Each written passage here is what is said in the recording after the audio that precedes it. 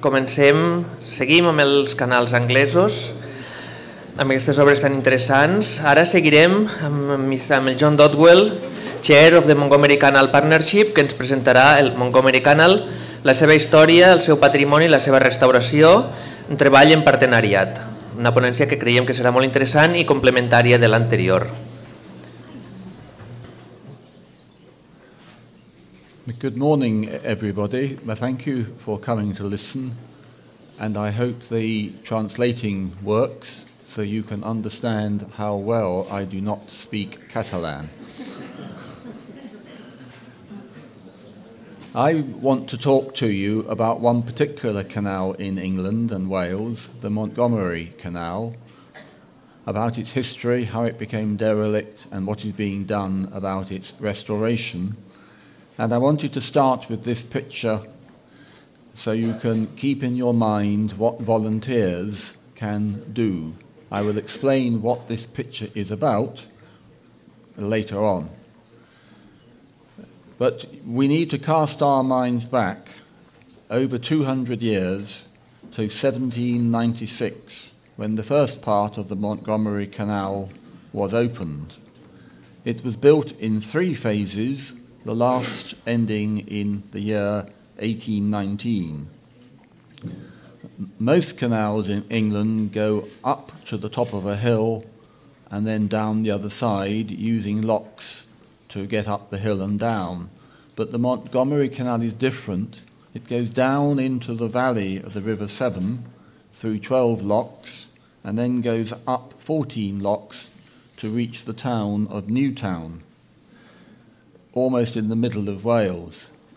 And Newtown is really a bit of a mistake, because Newtown was actually built over 750 years ago.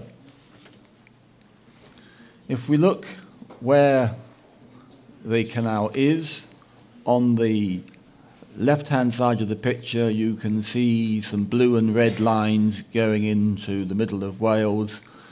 The blue lines are those which have been restored or have never needed to be restored. They have stayed navigable. The red lines are all the various derelict canals in England which are in the course of being restored, or where people hope they will be restored. But to concentrate on the part in Wales, you can see at the top right-hand side you have the light blue line of the Llangollen Canal, which goes up to the Pontcysilty aqueduct. And you'll notice I pronounce it differently to Kate, because there are so many different ways of spelling or pronouncing Pontcysilty. And then we have the solid blue line, which is the canal which has been restored, a dotted line not yet restored, and then a more solid line which has been, and then finally a dotted bit. And this canal was different to many which were built to take canal into the industrial areas. This was built because there is a lot of limestone along the canal, and if you burn limestone you get lime, and if you put lime on the fields you improve the quality of the fields. And here are the remains of one limestone at a place called Pant. You can see there are 5, 6 different holes where you would burn the lime and take it up and down the canal. So the original canal builders were as much interested in improving the quality of their land as they were in making money from transporting goods.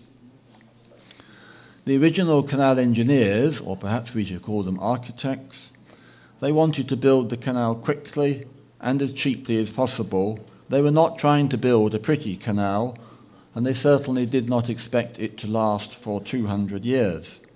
And it is our good fortune that they have left behind a rich heritage of wonderful buildings. On the Montgomery Canal there are no less than 127 structures which are listed as being of special importance. And to some, the canal bridges are objects of beauty. To others, they are architectural gems. Views change over the years, but we need to remember, I'm sure, when they were originally built, people viewed them with disgust as they do nowadays new motorway roads. I want quickly to take you through some of the structures which were built, most of which are still there. I'll start with one here. Now, those of us who were there last night might recognise that chimney. It looks a little bit like the chimney at the museum. It's not quite the same. But this is another pump house, and you can see there is a water wheel, and it was powered by water from the river to pump water up into the canal. Sadly, it has been demolished and we can't see it anymore. But we do have some wonderful bridges. Here is one. You can see the symmetry of the bridge, and there is a lock just the other side of the bridge, and where there is a lock there will be, or there used to be always, a lock house for the keeper of the lock to live in. And in a number of cases on the Montgomery Canal we still have those lock cottages. But they were not all brick. Here is one with a cast iron bridge with railings. And they were not all bridges over the canal. Here is one where the bridge swings. Here is a wonderful one taking you through the gorgeous countryside, and you can see in this particular case the towpath has already been repaired. Here is another one. Again, you can see the symmetry and you can see the wonderful reflection in the water. But I'm afraid here is one. Kate told us about the warehouses which were built to store goods. But if you look carefully at this warehouse, the bottom part is brick, the top part is tin. And it is one of Kate's problems as to how she keeps that tin in good condition, and indeed what purpose is made of a building like that. We have some wonderful aqueducts. This one is very strongly listed. You can see it has got some iron struts in over the years where it is needed to be repaired. But I'm afraid it is not all good news. Here is a lock which is derelict. And you can see the lock hut where the lock keeper would stay during his working day. And here is a closer up picture. You can see it is decayed. I'm pleased to say that we have some proposals in hand to repair that hut. Here is an example of where the canal has dried out. Wonderful bridge, but no canal.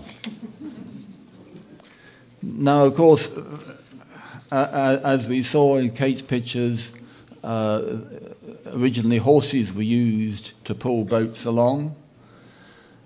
But by the 1920s, the canal was being less and less used. There was competition from the railways. Indeed, the railway company owned the canal, and lorries were starting. And in 1936, part of the canal bank collapsed, and of course the water ran out, and the canal was not repaired, even though law said it should be. In 1944, the railway company went to Parliament and asked permission to close the canal on the grounds it was not being used. Well, it's not surprising it was not being used if it had not been repaired. And then after that, we had the road authorities. They did not like some of these nice arch bridges, and they began knocking them down. But before that, one of the people who had worked on the canal with horses as a young boy had written a diary of his notes of what happened, and a few years ago he published that. And here is a picture of today's horses, in this case not pulling goods, but pulling a passenger boat. But you can see the traditional horse boat is a bit smaller than some because it's only pulling a passenger boat. As the years of dereliction went on, there was a proposal to build a new road through the town of Welshpool. Everybody objected. The people of Welshpool did not want a new road going through the town, and the people who wanted the canal restored objected because it would mean filling the canal in, And this takes me back to the first photograph I showed you. Over 300 people came to Welshpool one weekend, and they dug out the mud and they got rid of the weed, and by the end of the weekend we had the canal back with water, and we had the mayor of the town going on a boat up and down the canal. And that started the restoration, and it showed that it was possible. And Prince Charles, the Prince of Wales, took an interest, and more restoration followed. First around Welshpool, and then some of the bridges which had been destroyed, they began being rebuilt. And by this photograph is about 2010. You can see, if I take you back to, that's what it was. You can see the warehouse on the right-hand side. Here, the same warehouse, water, people enjoying it. It's all wonderful. And by the year 2000, about 12 miles each side of the town of Welshpool had been restored, and it became the centre for a charity which takes disabled children and others on boat trips. And they have so far taken 69,000 people on their boats. And here is a picture of their boat coming into a canal lock. In the meantime, work had been going on the English part of the canal. Whilst water remained in the Welsh part, in England it was different. This is where the canal had been damaged in the 1930s, and slowly the water drained away. But in 1980, volunteers began to rebuild some of the locks. And here you can see at the place called Frankton, very close to the link with the Llangollen Canal.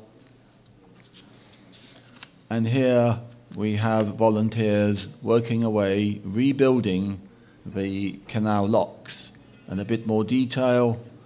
You would have thought these may be paid bricklayers, but no, these are all volunteers. And it's not just the canal. Some of the warehouses began being rebuilt. You can see this transfer station, and you can see that the canal bridge, but there's no canal there yet, but it's coming.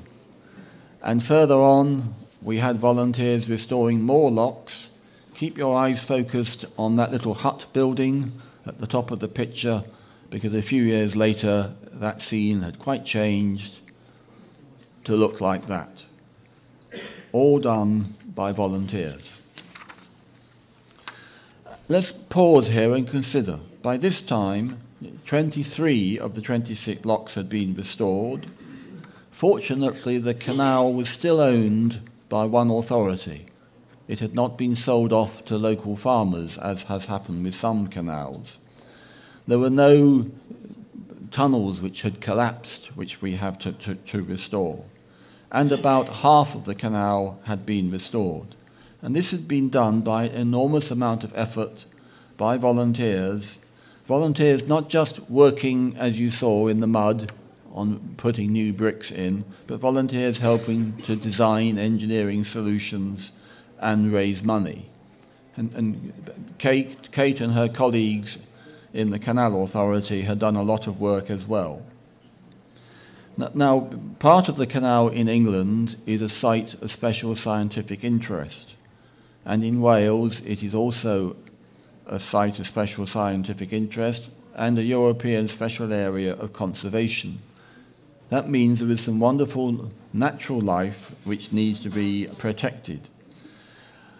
Because during the years of dereliction, nature had taken over. It always does if you leave things, doesn't it? And we have some rare water plants and other rare plants which need to be protected. We also have great crested newts. Great crested newts are loved by some people, but not by everybody.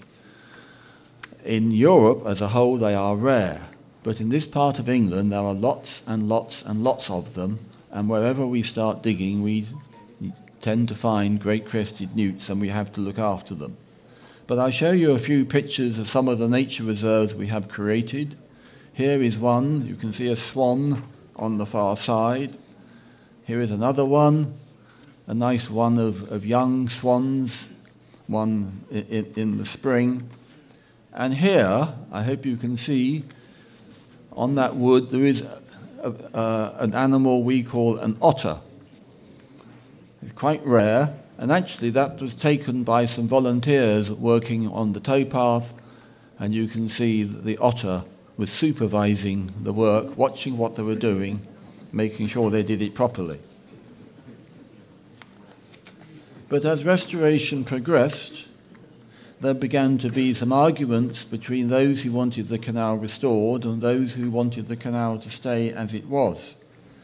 But by the year 2005, it was agreed that you could not leave the canal as it was because it would just deteriorate and everybody would lose everything. So they came up with a plan which showed how to restore the canal gently and also look after the wildlife and wild plants. And this involves building new nature reserves alongside the canal. By this time, the world economic crisis of 2007 to 2010 had arrived, and so there wasn't any money to do any of the works. Local authorities, local councils, which had helped in the past, now had no money. But in England, we have the Heritage Lottery Fund, a little like the lottery I think you have in this country, and that has enabled us to get some money. And we, at the moment, there is a programme of works costing about £4 million, of which the Heritage Lottery Fund has come up with about £2.5 million. And as an example of the work which we've done, sorry, wait a moment, hang on. Oh, I've lost it. Right. We have a new nature reserve, about some 2 hectares of water space. And the work includes relining the canal bed to make it waterproof again.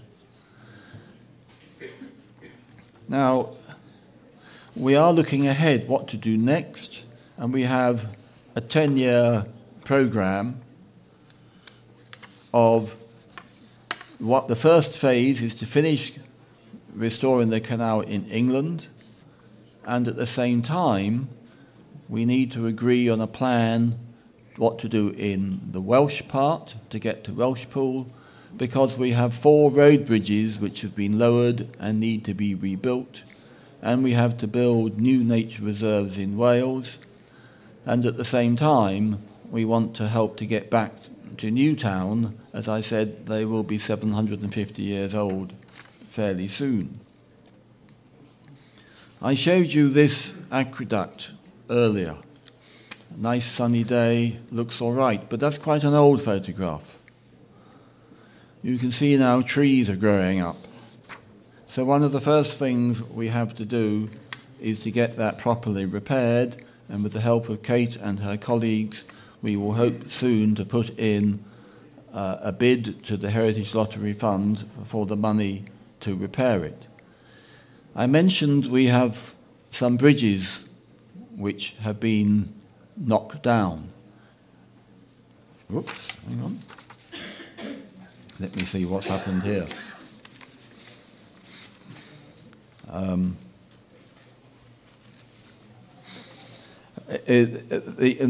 Some of these bridges go across at road level, and we have got to either rebuild them, or in some cases where it is a major road, we will have to lower the canal under the road by building a lock on one side to take the canal down, and then build another lock the other side to take the canal back up again.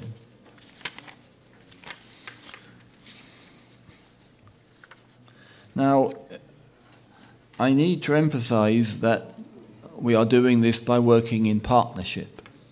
the Montgomery Canal Partnership was set up in 1999 and has the local councils as members, the local restoration canal societies, the local environment agencies, the local wildlife trusts. There are some 20 different organizations. And we are working not just to restore the canal for its own sake, but we want to increase the tourism in the area, to increase jobs.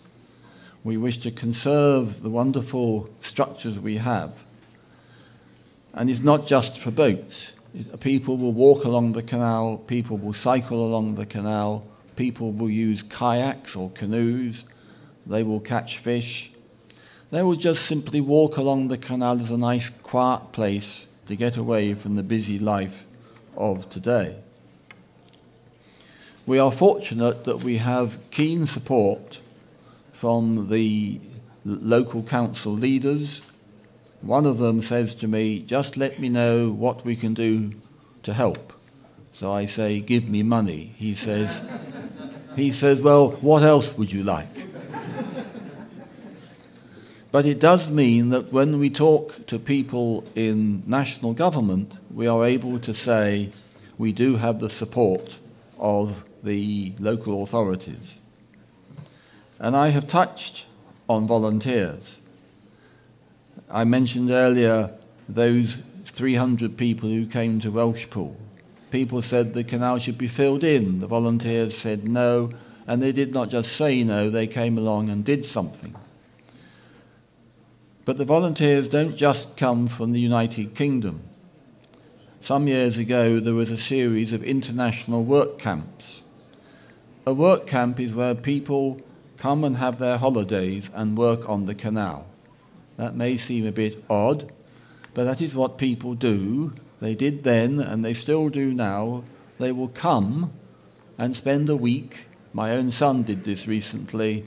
His holiday, he helped to restore a canal, and he had to pay to come and join. And in one case, we had 13 people from various parts of Europe, from Denmark, France, Germany, Holland, none from Spain, I'm sorry to say, but maybe I live in hope for the future. And they came to work at a place called Carrigofer. And that's what it looked like when they arrived. Here they are, working away, getting rid of all that mud, and that's the job finished. So just to take you back, that's what it looked like. I'm not saying these young Europeans did it in 1 week. It did take a few more years. And that is another, what it looks like today. And sometimes the efforts of the volunteers have been recognised, and in 2007, the British Royal Institute of Chartered Surveyors awarded the Welsh Project of the Year for building conservation to one of the local canal societies for their remarkable vision, passion, and sheer determination to get things done. And these wonderful volunteers keep going. And in between the year 2008 and 2014, they have repaired 1/2 mile of a canal by making it waterproof again. And here it is before they started, and I want you to keep your eyes focused on that bridge so you can see the changes in the foreground. Here they are putting a black plastic down as a waterproof, and then you have to keep the plastic in place, so you put stone on top to make sure it does not float away. And here is the finished job. That's where they started, that's where they ended. A remarkable achievement, and they are still doing more for the next stage. And there was a very great benefit which I get from what they do when I talk to local councils and others about volunteers can do this. There was a time people would say, well, will the volunteers come? Have they got the right skills to do the work? And every time I am asked that, I point to pictures like that. Indeed, a little while ago we had some officials down who are used to what volunteers can do in keeping clear the footpaths in the countryside in England, where they will cut back small trees and other things which are getting in the way as you want to walk. And they came here to find people, you can see, with their helmets, their yellow helmets, their yellow jackets. It's a serious construction site. And they were quite amazed at what they saw. That is not builders building. That is all volunteers. The people driving the diggers, the excavators, they are all skilled in doing that. And recently we had a problem. When the canal was closed, there was a railway going across the canal there, and the canal bridge got weak, so instead of rebuilding the bridge, they just filled in the canal. And you can see there was a railway embankment going across. And then, of course, the railway closed. Did they take away the embankment they had put in? No. They left it for someone else to deal with. Here is the someone else. This is volunteers. Volunteers on the diggers and on the drivers. There were 1,000 cubic meters. 5 days later, gone. Take you back to there, to there. So I always say volunteers can do anything given time. And if you haven't got any money, you have to have volunteers. And when I became chairman, I asked how much it would cost to do the next 2 or 3 miles. And the answer was £15 million if we used builders. I then asked a retired engineer, would he please re-estimate the cost using volunteers? So no cost of builders to pay for, no office overheads, no profit. And the answer was not £15 million, but £5 million, which is needed for materials and for plant hire. So that means when I go fundraising, I can talk about the value for money. You give me £1, I will deliver £3 of value.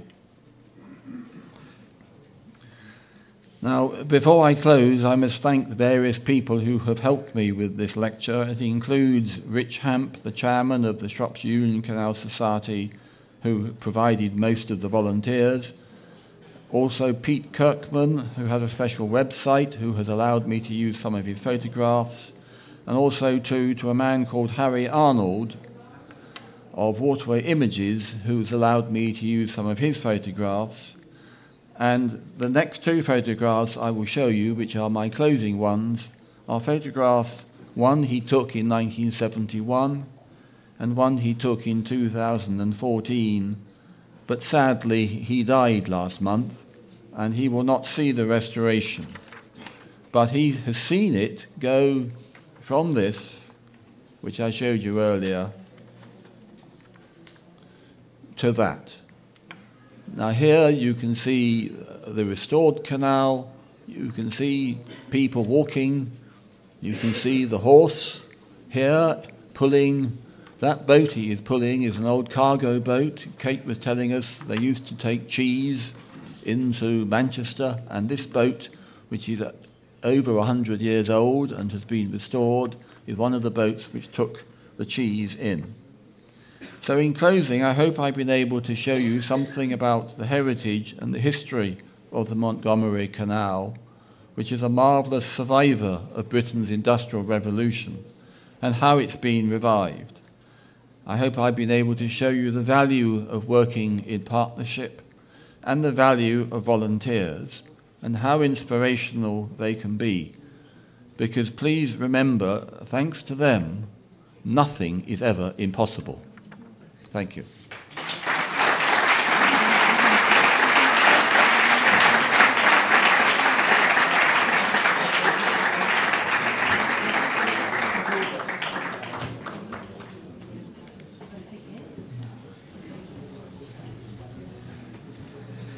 Thank you very much, Mr. Dodwell. Thank you for your time and thank you for your lessons. I think it's...